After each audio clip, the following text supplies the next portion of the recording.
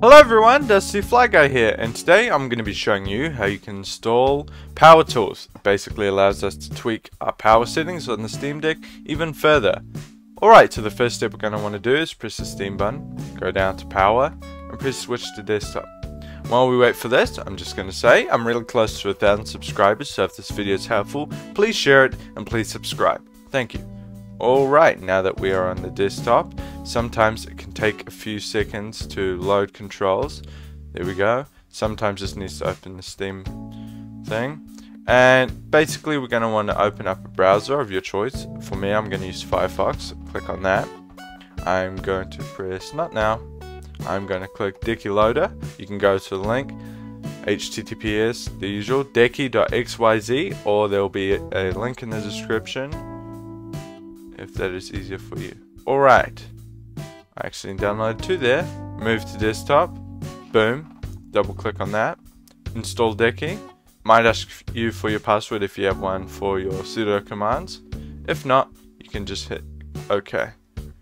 I'm going to open up the password, well, the keyboard, digital keyboard, by pressing Steam plus X on my controller. I'll be back once the password's set. Alright, the password's set. I'm going to go for a release. If you're on a beta channel, you should probably go for pre-release, but I'm not in charge of any troubles you have with Steam Deck. Alright, it's as simple as that, but well, we're not done just yet. We need to return to gaming mode. Double click that. Alright, we are back in SteamOS. I'm going to move my camera for this. You can go ahead and press the three dots button or the quick menu, quick settings. Now you should notice we have a new plug setting. Go to the marketplace, and now I need to move my camera yet again. We are just going to look for, I believe it's called power settings. Sorry, I forgot the PowerTools. There we go. Install. Now keep in mind that disclaimer, it does have access to your full Steam Deck. I don't mind that. I trust it. A lot of people do. But it's up to you. And if we open here, we can press advanced. I would not recommend changing most of the stuff unless you know. Governor, this can help change performance. You can downclock the memory, you can change the battery settings. Again, I would really not recommend doing that.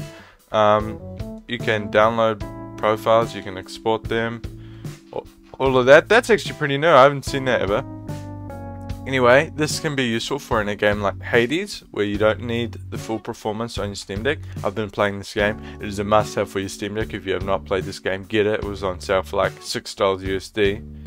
It's a really good game. And then if we're playing a game like Sea of Thieves or Fallout 76, I can go ahead and go to Power Tools, Governor, change it to performance. The fans will ram up.